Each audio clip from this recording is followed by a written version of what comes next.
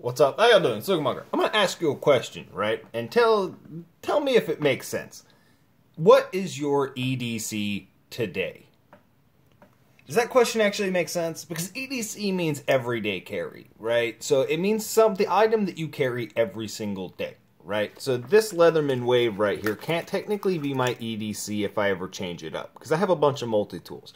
So if I ever actually change this multi-tool, is that my actual EDC? Well, yes, it is, because EDC has morphed, the terminology has morphed into meaning the bit of kit that you are actually carrying that day, right? This Paragon Warlock right here, I don't necessarily have to carry every day, but if I have it on me and it's in this little mess of kit, then that would be considered my EDC knife for that day. This is my EDC flashlight for today. This is my EDC neck knife for today. But tomorrow it may be different. So EDC is really just a hobbyist's term that's taken over to mean a certain grouping of kit that that section of the population of it is interested in. You know, it's just something that we use to describe a general bit of kit, what you carry on you every day, the gear that you have on you every single day. It doesn't necessarily mean that specific one, it's just what you are carrying on you that specific day, which I think is interesting because the term itself is everyday carry.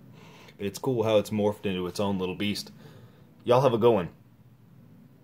This is what I had on me today.